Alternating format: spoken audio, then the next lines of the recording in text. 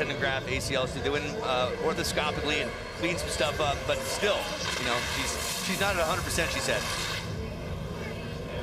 Nice move grab to kick things off. Yeah, Roz said each day she's feeling a little better. There's a big 900. Into the flare. That's a new move for Roz, I think. 540. Roz Groenewoud not looking like she's taking too much time off snow here.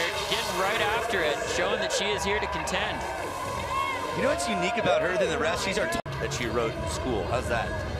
She's a smart girl. Yeah, only 1% of college students get stuff published, and she is that 1%. So let's see what you got, Roz. Oh, yeah. Nice big mute grab right off the top from Roz. Straight into the 900. Oh! She took it that way down low in the transition there. I was not sure that she was going to ski out of that, but Roz holding it together here. Very similar run. Here comes the final hit to 7. Does she have it again? Very similar, Mike. She gets the 7 down. I'm going to say I liked her first run a little bit better. It's locked a little tighter. Keep the form a little bit tighter. I think she could do it.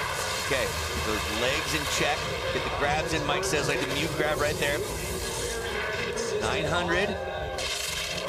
Yeah, we landed really low in that wall there. And then, as you can see, the amplitude falling off quite substantially as Roz moves her way down the course here. So I don't see this run, unless she pulls something crazy out here at the bottom, I don't see this run bettering the score that she put down earlier. But I tell you what, Roz is feeling very good, having put down 3 good runs tonight.